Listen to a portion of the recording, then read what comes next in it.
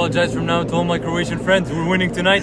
We're getting this third place because you guys got the second last time. We're getting this one this time. I would say happy and sad. Happy because of the what Morocco presented in this World Cup, where no one expected to be in this phase.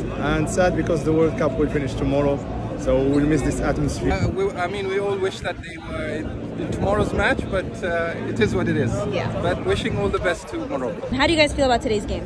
We are actually ready for the game. We made it actually to the last game here. We are playing like 7 games.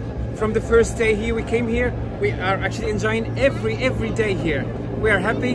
We are proud actually to be Moroccan. We are so proud for our country, for our team, and we give a big, beautiful thing about Arab people, about African team.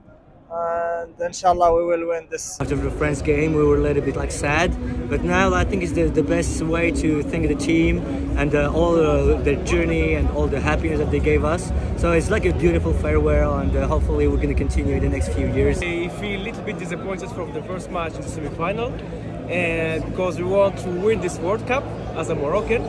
But now for me, we need to do our best to be to the third. So what I'm feeling, I want just to enjoy the game because I'm very happy to be with this team. ديما Maghreb.